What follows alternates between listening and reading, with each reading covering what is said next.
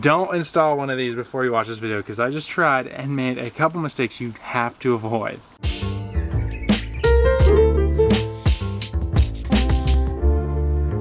Hey, today we're unboxing the WeBoost cell phone booster and attempting to install it. I hope I can install this on our Pleasureway Ascent Class B RV. I'm gonna take you along for the ride. I'm not the most mechanically inclined, but I saw a couple of photos of ways people have installed this that doesn't seem too intense. Doesn't involve any drilling holes or anything like that. So if that's you, come along the journey with me and I'm gonna see if I can install this today. It's a little hot outside, but I'm going for it. Let's start by unboxing this puppy. Okay, when you open the box, everything is nice and labeled. They have a setup example diagram. They got steps 1 and 2 and everything's labeled. So this looks like we can do this. I think we can do this. So instead of looking at all the pieces and all the things I have to do, I'm just gonna focus on step 1. I'm gonna do that first. If I finish that, I'll move on to step 2.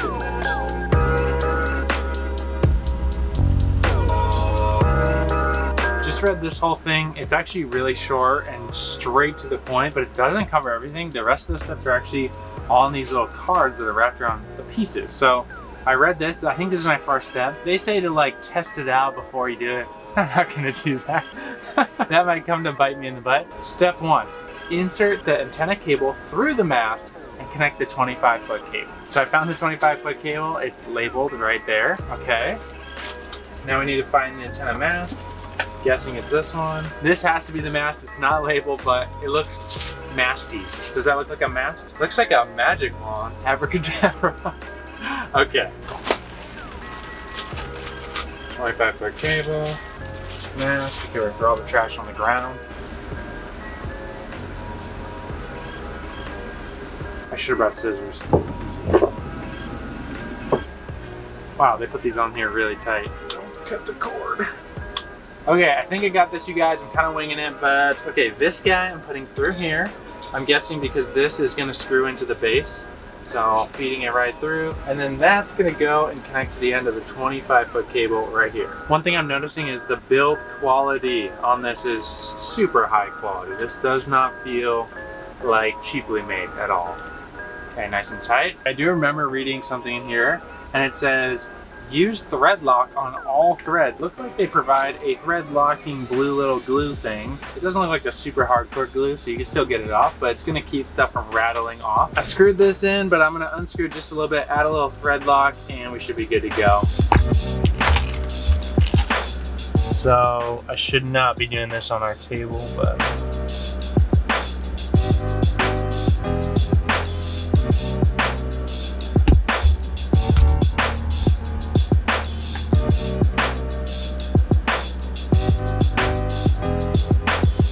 oh, I'm sweating already, you guys. I'm in the car with the AC on and I'm about to go outside. It's really hot out. It's probably 95 degrees outside, but I think I did it, you guys. Step 1 done. I hope I did this right. It looks like boom, boom, boom. Okay, let's keep going. Step 2. Oh man. Step 2, we do have to go outside and connect the cable to outside and seeing some diagrams here. All right, I'm grabbing this guy because it's the one with the spring in it. It says antenna spring, side exit adapter. Looks like there's some brackets in there. So I'm gonna mess around with this stuff for a second, figure it out. I'll come back and tell you how it goes. Okay, I really hope I didn't mess this up, but okay. Let's figure this out. This diagram right here says that it's gonna come, where'd my piece go? That diagram says that it's basically gonna screw in here. The cord's gonna come out of this little side thing. But when I'm trying to feed the cord through here, I'm like, how does that fit? What? Am I missing something here? It definitely doesn't fit through there. Oh man. Okay, figured it out. Don't thread lock this right here, the antenna cord to the 25-foot cord. Don't thread lock that until you feed it through this guy. It took me a little bit, I got that off, and then I was able to get it through this side mount. So it goes antenna, mast, side lock attachment, you feed it through, and then the spring is the last little part right here, and then you connect the 25-foot cord. Okay, step 3. This one right here says step 3, place inside antenna in weak signal area at least 18 inches away from the booster. at least 18 inches away. So it's not saying put it near the booster, which is this guy, I guess, right here. It's saying put this far away from the booster. I was thinking it's close, but I think you put this in the front of the cab, so it's near your cell phone, and then this booster will be in the back here near the entertainment center. This is literally the easiest step. I'm just taking this to the front of the vehicle. Step 3 done. Wow, I'm killing it so far, you guys. Hope you are also doing this with me and loving the process. Okay, so we're on step 4 out of 6. Wow, okay. Step 4 has to do with this guy, and it's actually a 2-part step. The first step is just sticking this in a place near power. I'm gonna put it up here in the entertainment center little area. There's an outlet perfectly up there, and that's where I've seen all the other Ascent owners mount the WeBoost booster. The second part of the second step is the hard part. That's where I'm gonna actually have to feed the cables through and figure out how to get them to this. Now, I promise you I'm gonna show you this in a way that doesn't involve drilling. I learned this in one of the Pleasure Way groups on Facebook, so shout out to the guy. I'll put a screenshot to the original post where he showed photos on how to do this. Okay. For step 4, it actually comes with this little back right here, which you can actually drill into the wall, but I'm not gonna do that because that's a little above my pay grade. So I'm gonna use this stuff right here. This is the Velcro. I use this stuff all the time in this RV so far, and I'll link to this in the description below.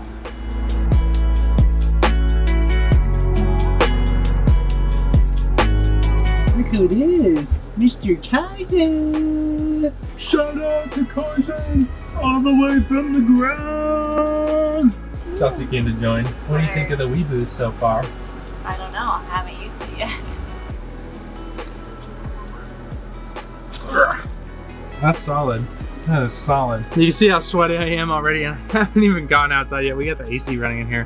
I just sweat very easily, but we did it. We got this thing mounted to the ceiling. I haven't ran any cords or anything yet, but it's looking hopeful. We are almost to the end of step 4. Part 2 of step 4 is a little bit harder. That's running the cables. But I think what I'm gonna do first is actually figure out how to mount this thing on the roof. This is the mount that came with the WeBoost. It says ladder mount, see instructions, and I'm not sure if this is gonna mount up there. So I'm gonna have to get a ladder and see what's going on up there and if I can find a place to mount this. Am I missing some sort of instructions? This says refer to the installation guide for more details and instructions. And this is all they give you right here. Just a picture, but I'll try and figure it out. Guys, if you say WeBoost, WeBoost. So I think I figured out this piece right here. Okay, so it basically goes like this. You got your U, then you got this guy with the little M, because your pole's gonna go through here. Then on this side, according to the very tiny photo, I think it goes big washer, locking washer, and then nut. This is just my guess, but I think that'll work. That's gonna really lock it down on that side, and it's gonna lock around a pole. The question is, do I have a pole up there? I don't think we do. I think this is made to mount around a ladder, but I think what we have up there is like a track mount system. So I don't know if this is gonna work or not, if I'm gonna have to buy another pipe, or if I'm gonna have to buy another piece. All right, we're outside. I'm going to attempt to go over there and see what's going on, see if there's a place to mount this. But I am proud of myself for getting this far. Okay, we got the antenna, the spring, the little thingy that the wire comes through. We got the bracket on, which I know you're not supposed to do this yet. I just want to see it. And then we got this little guy here. So let's see. I'm kind of having an oh duh moment right now because I'm realizing how long this is. And this is gonna stick so far off the top of our already tall RV, right? I actually have seen people mount this, just the antenna to the little bottom down here. I think I need to do that. So I'm gonna see if this thread lock is able to unscrew, and I'm gonna reverse all this thing and make it shorter. Major lesson learned, don't put Loctite on everything. This has been super hard to get off, and I would probably install this.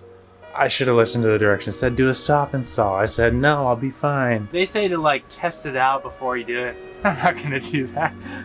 That might come to bite me in the butt. Because this is actually super hard to get off. I'm gonna get a wrench and see if I can get this Loctite off. It's not that hard to get off if you only put like a dab or two, but for this one down here, I put way too much on, and it's coming back to haunt me. Okay, got one of these guys. Looks like the tool for the job. Back. Okay, maybe this tool is broken. What is going on? Ah, sweet, okay. Oh my gosh. Oh, it's like almost like I need 2 of these. Okay, this is the biggest wrench I could find because leverage. Okay, this is not working. Mistakes have been made. Oh my goodness. Oh, okay. I'm gonna try this. It's like a more close fit. Let's see. I might hit myself. Oh my gosh. No. Oh, I got it. I got it, you guys. Oh my goodness. Never again. Never again.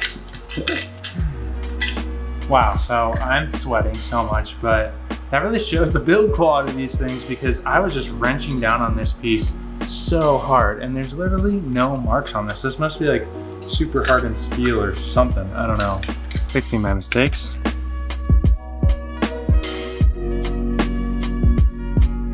There we go. This is better.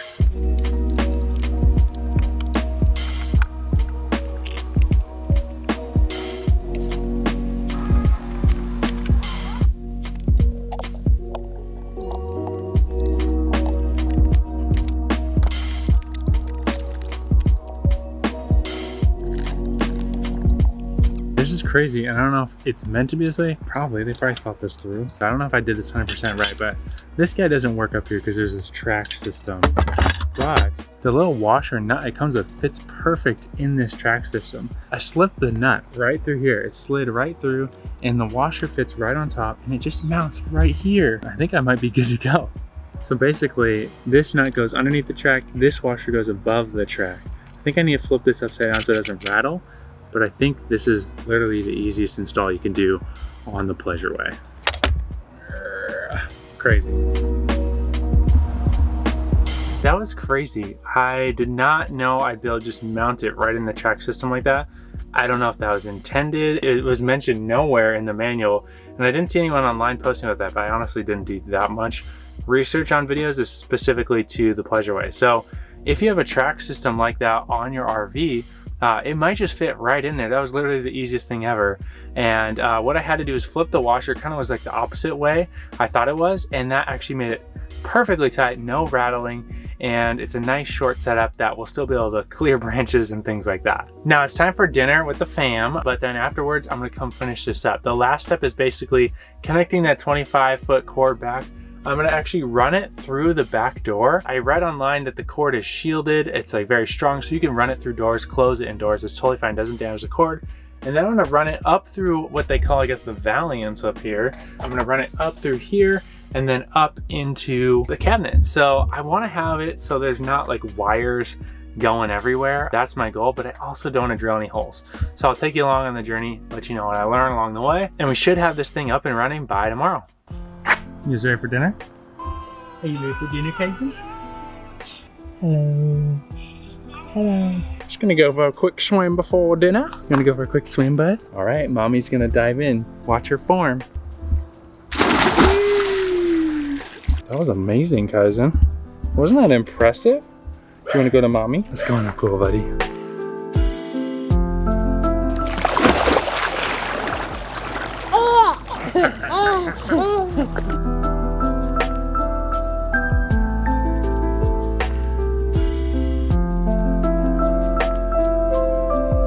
Woo, guys!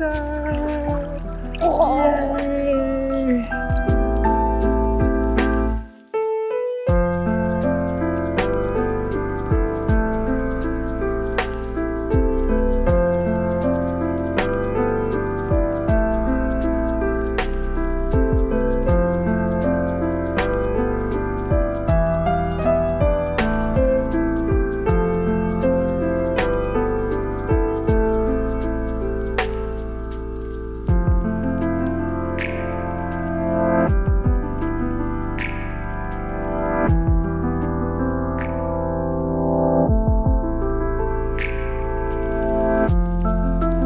Alright, so what's on the menu?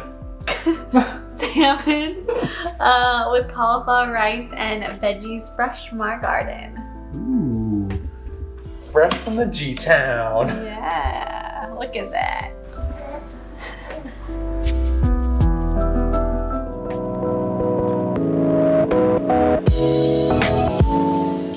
right, that was an awesome swim and dinner sesh with the family. I'm back out here. I'm determined to get this done before tonight because we're going on a trip tomorrow and I want that cell phone booster.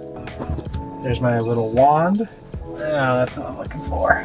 What I'm doing next is I'm gonna take the 25-foot cord up. I'm gonna hook that in. I'm gonna run it through the back here and I'm gonna run it inside and then we'll figure out the inside when we get there. I'm also gonna take this thread lock up there and I'm finally gonna thread lock it. I learned the hard way. Don't do this from the beginning. Wait till everything is good to go, then come back and thread lock it.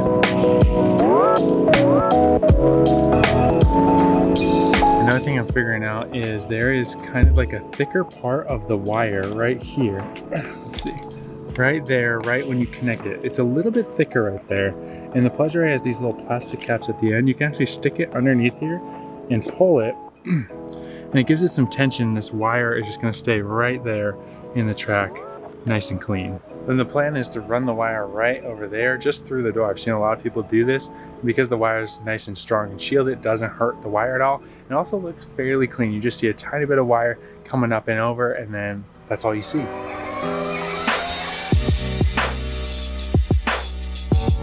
On the Pleasure Ray right here is the back Valiance. If you reach your hand right over the top underneath the screen shade, you can feel just a little bit of a gap right there between the suede wall and the wood cabinetry. That's where I ran the cord down. Let me show you on the inside. So this is the back window shades, and the cord you can see comes right down through there. Now I don't know if you noticed in the time lapse, but the first time I did this, I just came right underneath the zipper on the back screen. And then I realized when I was up on the ladder, oh shoot, if I do that, I won't be able to zip shut this screen. I guess I could zip it shut all the way around and then bring it all the way to the top right around the wire. But that's annoying. I'd rather be able to zip down both sides. So I actually felt around the top of the screen, and there's Velcro at the very top. So if you have a Pleasure Ray, feel around the top, pull the Velcro down on the screen that attached right there, and you can run the wire right above the Velcro and in and on the side of the Valiance. Okay, now I need to figure out what to do with all this. Now this is the entertainment center, so to say, where it will plug in eventually. I haven't plugged it in yet. But all these cords that run to the TV, they go through a pre-drilled hole that's down in the corner back there. I don't know if you guys can see that. The WeBoost kit came with a couple other things. One is these, what are called cable mounts, and they look like this. You see this? To be honest, I'm not exactly sure how these work. Let me look. I may have to end up Googling this one, but before I do, I'm just gonna play around with this and see how you could even use this to mount this. I don't really understand. So looks like on the back is like a 3M tape, right? So you stick that on, but then like, what do you do with this? Like, oh, maybe they go with this. This is a bunch of black zip ties. You would think they'd explain this in the manual, but what this is you stick this anywhere. It's a 3M mount, boom. And then you can stick a cable tie through it, just like that. Swoop, fits right in there. You put the cable on top and then zip it. So these actually are gonna come in handy. My plan is to take the cord right here, run it up on the inside of the shade so we can still pull down the shades without interfering, and cable tie it all the way. There's actually a pretty good like 2-inch gap in there, all the way along here, and then get to that hole there, get it up through the corner. That would be amazing. If I can get it up through the corner, I'm gonna be so proud of myself. But if not, I could always, I don't know, I'll figure out another way.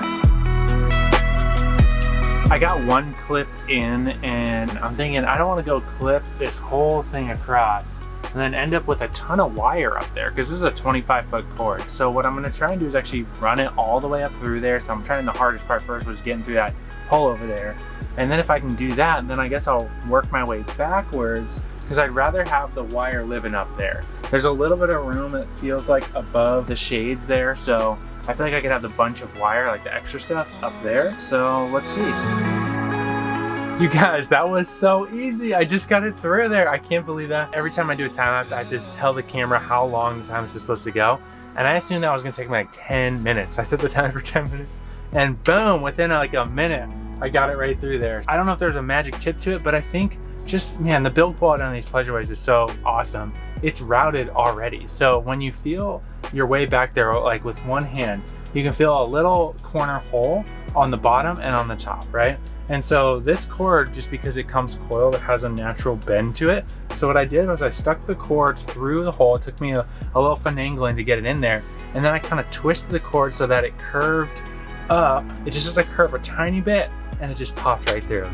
I was so surprised. I thought that was gonna take me a long time. I thought I was gonna have to go buy some sort of wire fishing kit to fish it through there. But wow, this is exciting. Okay, so it's going in there and boom, coming right out. Look at that. Okay, so this is gonna go plug right in the top. All right, since I Velcroed it in there, it makes it really easy. This is the outside antenna, so I'm just gonna put that right there.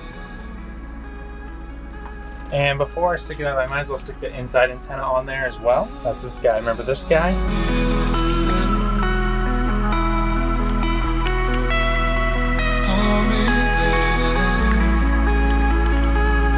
So what I just did was I did give myself a little bit of slack on this side that runs to the outside. Just in case I ever want to move this around, I'm not tied in, I don't have to undo all my zip ties and everything.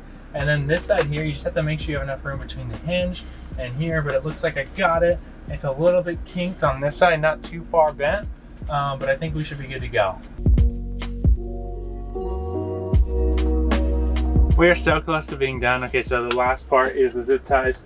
And these bad boys here, you really have to kind of figure out, I don't know, just mentally how these are gonna work. So how I'm doing them is the sticky part's gonna come on the inside of this right here. It's gonna come on the inside like that. And then this little zip tie part is gonna come down. So I can pull down and kind of out. That should tighten the wire in there, and then I can cut it with scissors and it'll be nice and clean. These zip ties can be a little sharp when you cut them though, and I'm just afraid when someone reaches up there to grab the shades, pull it down, it could scratch them. So I may have to come back in here with a file and just file down the edges. All right, let's finish this thing.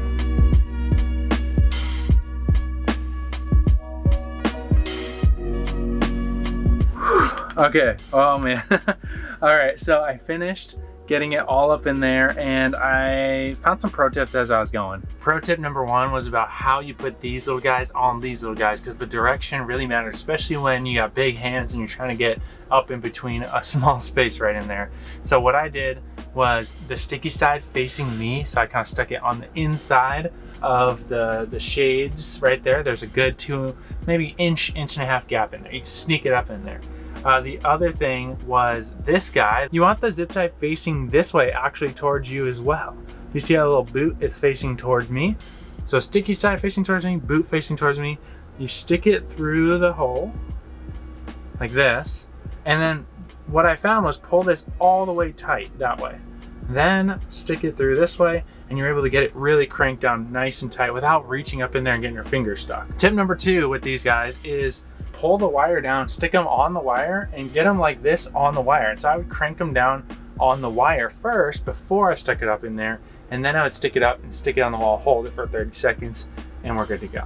Now I only did maybe 5 of them, 1, 2, 3, 4, 5, and then 6, one right here on the corner. I'm not doing any up there, but I have a lot left over, which is good because I may have to run the wire to the antenna, which is gonna go up there somewhere. But I'm not sure if I'm gonna do that tonight. Step 5 and 6, the power supply. This is, well, step 3 I think was the easiest, which was put the antenna far in the front. But this is probably the easiest one. 5 and 6, you just gotta plug it in. There's already an outlet out there, and I'm just gonna plug it right in.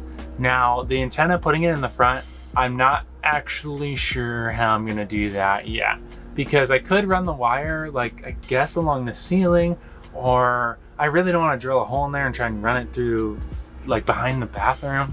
So I'm actually not sure what I'm going to do with that right now, but I do work from back here a little bit. So I know it says keep it 18 inches away, so maybe I just run the antenna back here, back in the back cabinet, just for now, just so it's a little bit further away from the booster. I think that'll work, but if we're in the front, then maybe I just pull it up front with me and just kind of have the cord laying out here for now. So I'm not sure about that. If you guys have a solution on that doesn't involve drilling through this wall right here, please let me know. All right, last step.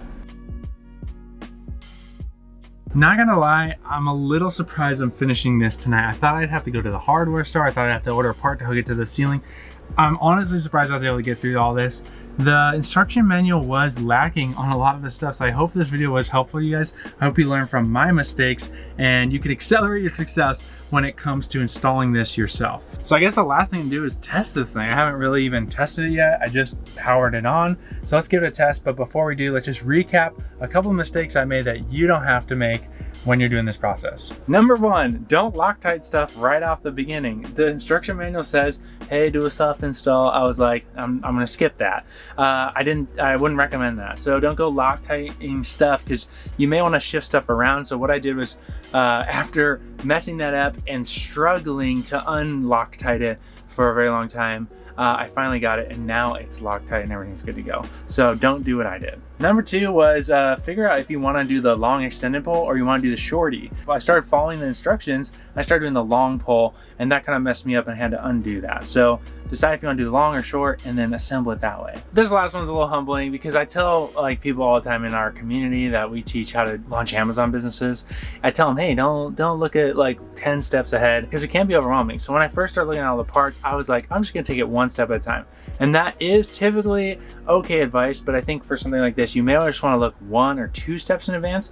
Maybe don't look all the way, but just thinking a little bit in advance would have saved me a lot of headache as I was going through this process. You may have noticed by the end, I started planning ahead a little bit. I didn't just go zip tie all these and then realize I had a bunch of wire up there. I started just thinking through a little bit logically, what is my next step and how can I do it a little bit more efficiently? So instead of having to do it 2 or 3 times to get it right, I did it right the first time by the end, but it took me literally the whole process to figure that out. A project like this is like anything in life. You don't know if you can do it until you try. And when you think, how can I achieve this thing? You will get through. You will get through. As you saw, I failed through this process, but it was a great learning experience. And I hope I was able to help you along the way. So when you come and do this, you do it even better, even faster without hitting all those mistakes. This is the power of having a mentor, and this is why I always have mentors in my life, because you can walk right behind them and you can learn from their mistakes, and that's so crucial. So I hope this video was helpful, just documenting the process. I hope those little tips and tricks were useful. I was so surprised I was able to just hook that thing right up on the ceiling with no additional mounting software, just the screw that was included. I don't know if they planned that or if I figured it out, but I was pretty proud of myself for being like, I wonder if that fits. And then it fit. It was so cool. And then getting it through there was actually a lot easier than I thought. So if you have a pleasure ray ascent, I feel like this video is going to be just for you and really help you out. But there's also a lot of great helpful tips I feel like in here for anyone installing the WeBoost, because I just learned a lot as I went. So if you know anyone who gets this, share this video with them, because I hope it's going to save you so much time and you can just bang out this install super fast. All right, you ready to test this thing? Let's try it. So to test this, I'm gonna disconnect from my Wi-Fi because I am next to our house right now. And I brought the antenna down here, so it is technically 18 inches away from the booster or whatever they recommended. Now, I don't even know how to turn this thing on because that's not even included in the manual, but I guess you just plug it in and you're good to go, okay? So there is stuff in here about like lights, which I haven't read yet, but I probably will. But let's try this out. So let's just go to like fast.com. It's just gonna run a speed test right here. Let's see if we can get it. Okay, so I just ran a speed test. It's looking around like 20 out here right now. Not too good. 18, just so you know, inside our house, for example, we get 1,000 megabytes per second. We pay for our high data plan because we do a lot of stuff on the internet. 18 is pretty bad. I'm gonna run this again. It's good to run a speed test a few times just so you get accurate results because it can fluctuate just a little bit. And so let's see what my average is. Right now, just so you guys know, up in the top right hand corner, it says 5G and I have 2 bars. And it's looking like on the second test, same thing, I'm around 24 megabytes per second. So let's turn on the WeBoost and see what happens. I got the antenna right down here. Let's plug in the WeBoost. As soon as I plugged it in, I did notice my bars, like in the top right hand corner, went from 2 bars up to full bars. And so we're gonna run another test and see what happens. Just turned on the booster, it's solid green, it looks like it's on. I'm running the test right now, and it's showing me 116 megabytes per second, a huge boost from my previous 18, and a 29.2 upload. So it's 116 on the download, 29.2 on the upload. That's a pretty decent boost for just having this device inside the RV. And that's a wrap. Thank you guys so much for joining me in this wild ride of installing the WeBoost and unboxing and all that. If you want to pick one of these up, I'll put a link in the comments as well as a link to the Velcro, as well as a link to anything else I showed in this video that may be helpful along the journey. And we will see you in the next video.